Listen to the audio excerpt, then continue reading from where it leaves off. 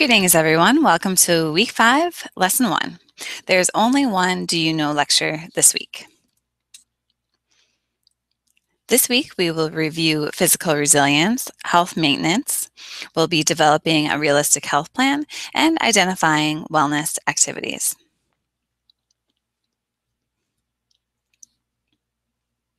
What is health? I asked students at the College of St. Scholastica for various definitions of health, fitness, and well-being.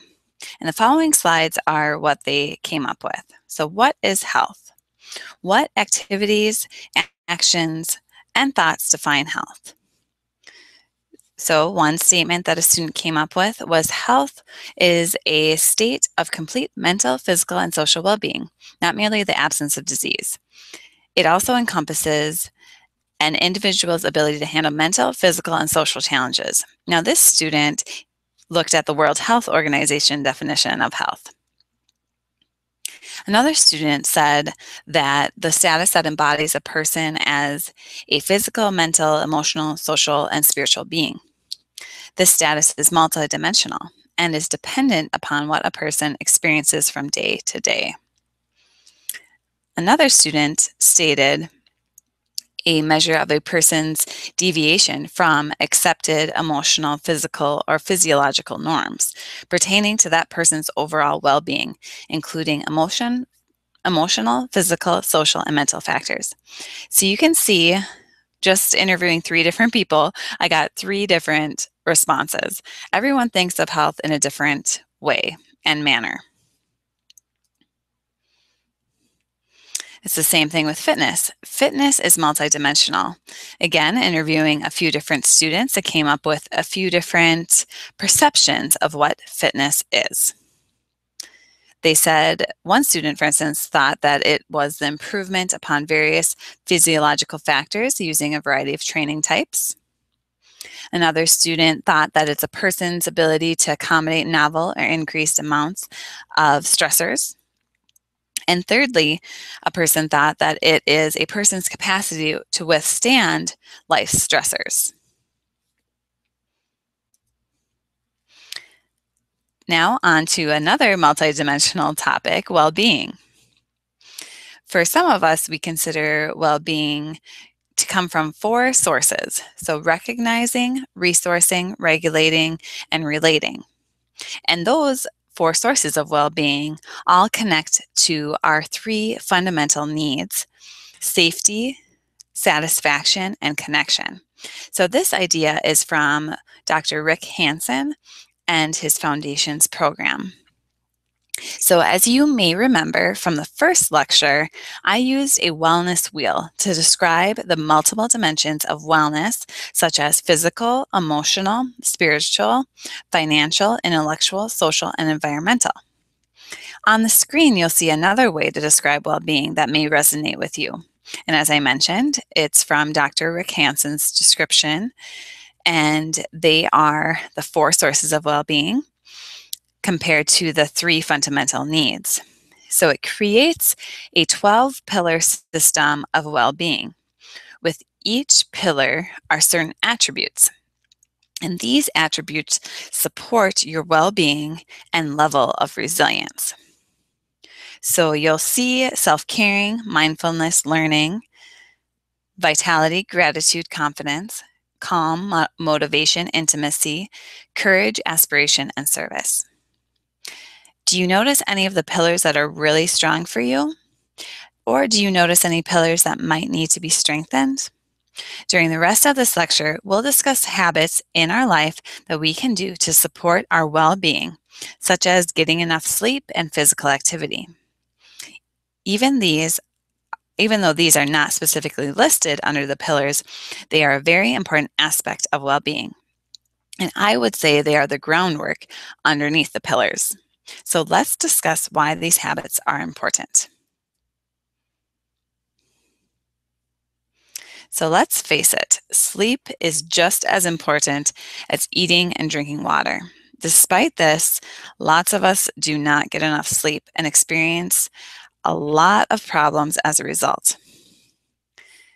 The National Sleep Foundation conducted surveys revealing that a lot of Americans suffer from over 70 different sleep disorders.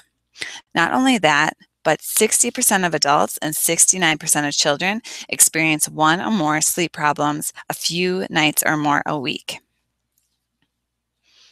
In addition, more than 40% of adults experience daytime sleepiness severe enough to interfere with their daily activities at least a few days each month, with 20% reporting a problem with sleepiness a few days a week or more.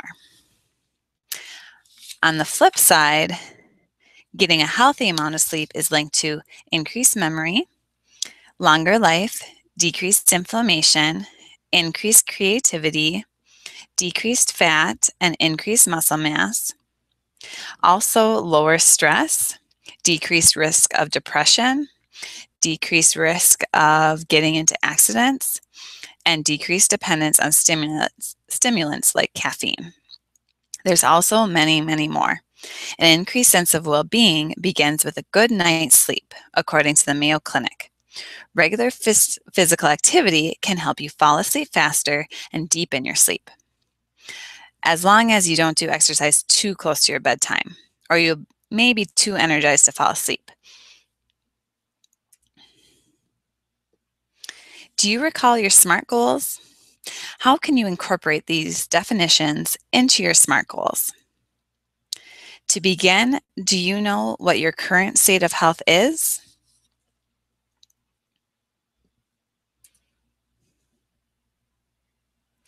So let's revisit the concept of SMART goals. This concept will help you to create a health plan. SMART goals are systematic, they're measurable, achievable, reasonable and realistic, and timely. What SMART goal could you make to integrate physical activity in your life and to incorporate, if needed, more sleep in your life? When creating your SMART goal, you'll want to think about the following questions. What is your fitness level according to your definition of fitness? Remember to take into account your body type and your self-image. Also think about, what is your goal? Is it achievable? Is it reasonable? Why are you doing it? And is it timely? Also think about, what type of training do you want or need to help you reach this goal? Is it cardio-based training? Is it strength training? A little bit of both? Is it training related to a specific sport? Also think about what nutritional changes you can make in order to help you reach your goal.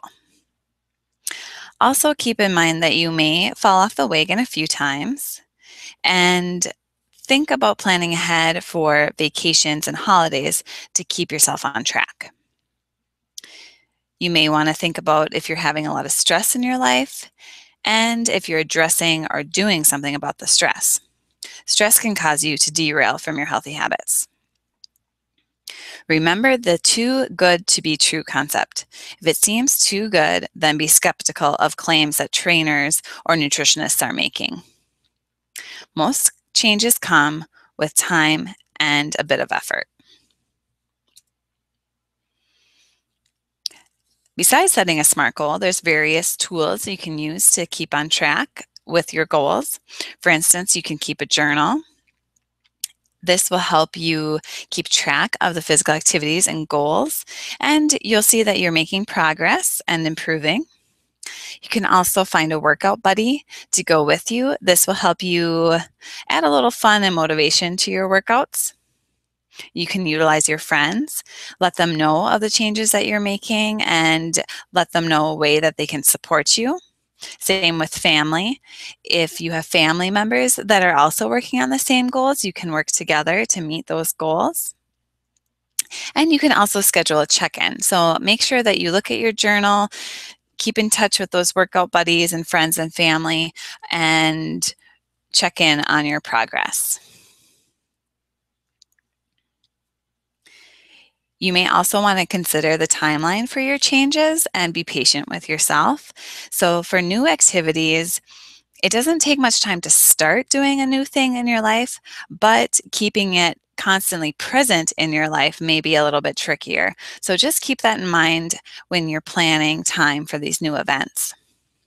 Also, remember that lifestyle and habits can take anywhere from 2 to 8 months for that activity to become a routine and to fit naturally in your everyday life. So be patient with a new change.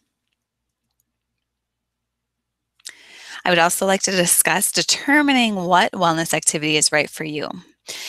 Keep in mind that the right activity is the one that gets done.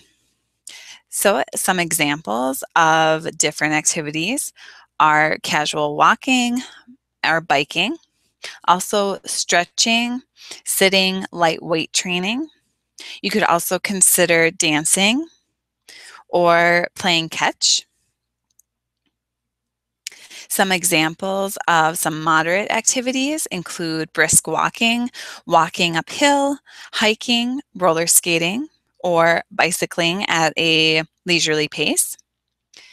If you're interested in low impact aerobic activities, consider water aerobics or yoga or gymnastics. You can also jump on a trampoline, participate in some weight training.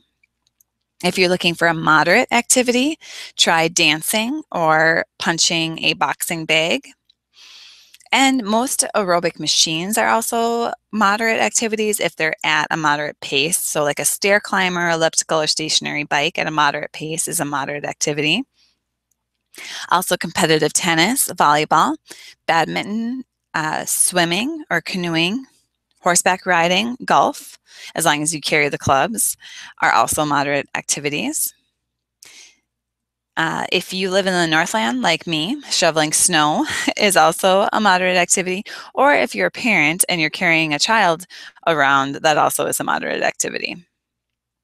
If you're looking for a more intense activity, vigorous dancing or boxing, and an aerobic machine set at a vigorous pace is also considered a vigorous activity.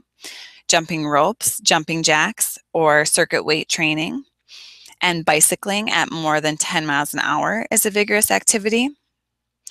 Also, swimming or synchronized swimming is a vigorous activity if it's at a vigorous pace.